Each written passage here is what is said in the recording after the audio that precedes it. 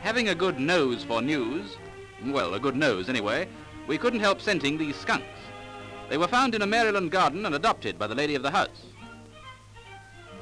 And now they're all friendly, including the dog, though Fido stands well to windward, just in case.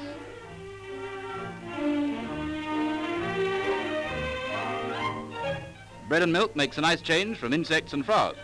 And even if a skunk does put his foot in it, well, he's just a skunk, that's all. When you remember that a skunk can be smelt a mile off, and that people have become unconscious after a real noseful, the lady of the house is to be congratulated. That's the sort of fur to wear if she wants the inside of a bus all to herself.